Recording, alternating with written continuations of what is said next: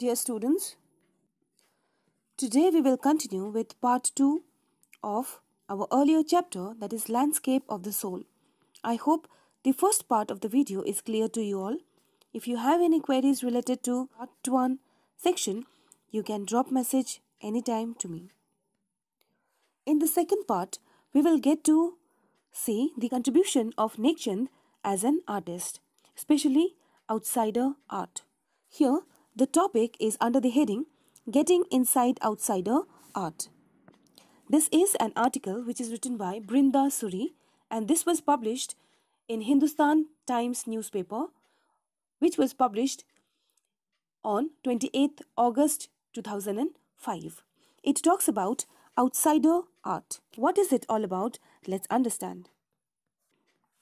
This article talks about those contributors who are not trained, those artists who are not trained, but still they have created such things which a trained person will not be able to think about it. When French painter Jean Dubuffet mooted the concept of art brut in the 1940s, the art of the untrained visionary was of minority interest. See, there is a French painter whose name is Jean Dubuffet. Okay, when he propounded the concept of art brut is raw art. Okay, raw art without training, original art. Okay, originality of an untrained artist, natural artist, you can say in simple words. So here, when he propounded the concept of art brut or raw art, the art of the untrained visionary was of minority interest. It means that untrained artists were not given priority. Whatever they had created, that was of no importance. From its almost veiled beginning, okay, concealed, covered beginning, that means it was not a success at that moment.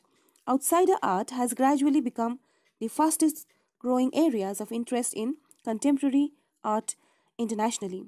When it was started in the year 1940 by painter Jean, it was not very famous. Nobody paid heed to this concept. But gradually, at present, we find there are lots of people who give importance to this concept.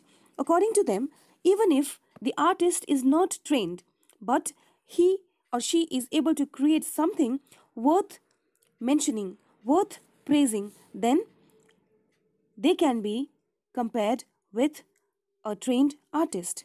Okay, they should also be given importance, and they should also be regarded as a great creator in the society. This genre is described as the art of those who have no right to be artists, as they have received no formal training, yet show talent and artistic insight. Earlier, they did not have any right to be regarded as an artist, but according to this concept, they were also given importance, okay, especially to those who had artistic insight. Their works are a stimulating or inspiring contrast to a lot of mainstream offerings.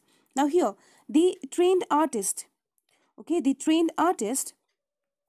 might not be able to create things which motivate and inspire people. But if the same is being done by untrained one, then they should be given utter importance according to this concept of Jean. Okay, and here it says that internationally it is growing.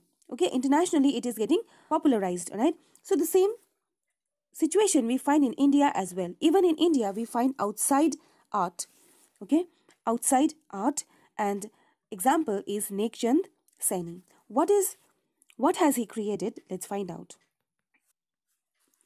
Around the time Dubuffet was propounding or presenting his concept in India, an untutored genius was creating paradise. Now here, the writer Brinda talks about Nek Chand, the creator of the rock garden at Chandigarh. And he is untutored genius. He is an untrained artist. He has literally created a paradise in a little patch of jungle. The rock garden which is created by Nek Chand is in a patch of jungle. Okay, there is a small area which he cleared and made these sculptures with useless materials, stones and useless materials. He is widely hailed as India's biggest contributors to outsider art. He has used anything and everything from a tin to a sink to a broken down car as the material for a work of art. He has made a single-handed contribution to art by using the waste and recycled material for art. And this is hardly done by a trained artist. He is an artist who has converted his dreams to reality and a little jungle into a world that is the hub of artistic pleasure. The notion of art brut or raw art was of work that were in their raw state as regards cultural and artistic influences. Now here, the raw art or outsider art which is presented by Nek Chand, it has connection with cultural and artistic influence. Okay, because the material that he used, it had something to do with society. Not only that, this is an ideal example of raw art. Okay? Untutored natural artists had made this jungle into a garden, okay, into a rock garden. So this was very influential for the viewers.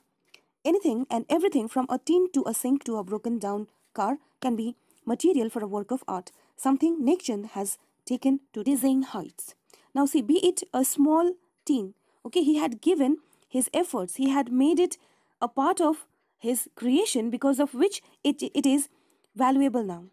Okay, tin is not a tin now, but it is a piece of art because of the creativity of Nek Chand. So what it said out here is that even if it is of trivial importance, it is taken to dizzying heights because of the creator.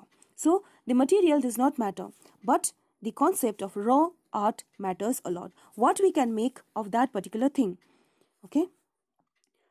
Recognizing his art as an outstanding testimony of the difference a single man can make when he lives his dream, the Swiss Commission for UNESCO will be honoring him by way of a European exposition of his works.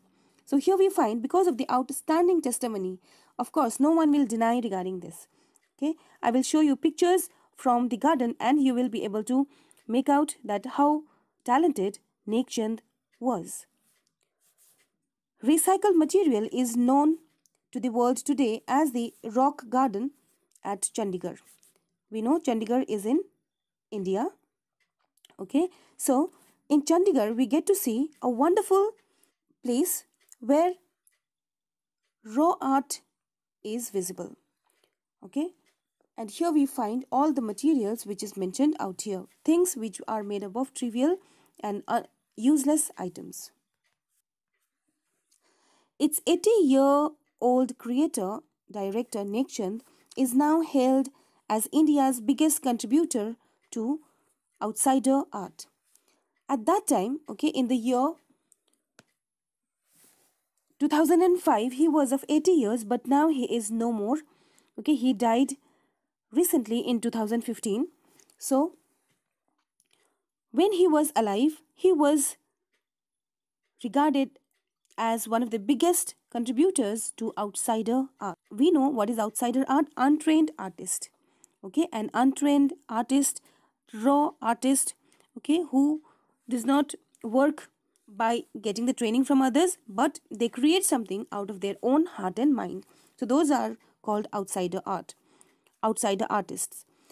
The 15th issues, spring 2005 of Raw Vision, a UK-based magazine, pioneer in outsider art publication, features Nek Chand and his rock garden sculpture, Women by the Waterfall, on its anniversary issue of cover.